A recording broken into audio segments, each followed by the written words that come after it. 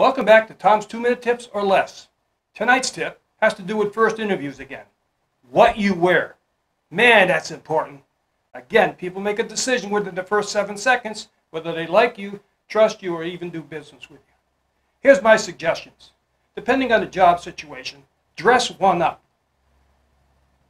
One step above what everybody else is wearing and make it look like you care and that you're a professional. Wow, you have to feel comfortable. If you don't wear suits or a tie, get used to wearing it and feel comfortable in it. Look in front of the mirror. Test it out with a friend. Ask them to help you out.